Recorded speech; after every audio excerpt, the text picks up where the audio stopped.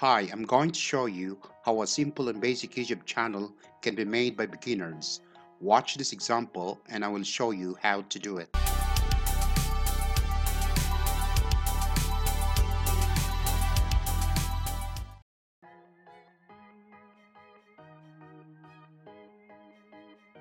To be able to make a basic YouTube trailer, get ready with your files, which are music, a photo, a video clip, and a subscription video. Now check how these are arranged in the timeline. Furthermore, you need to check your text in every frame and do some changes. Now go to the transition and choose flash and blur roll that you can apply to the timeline. As you can see, these types of transitions are now applied within the titles and the clips.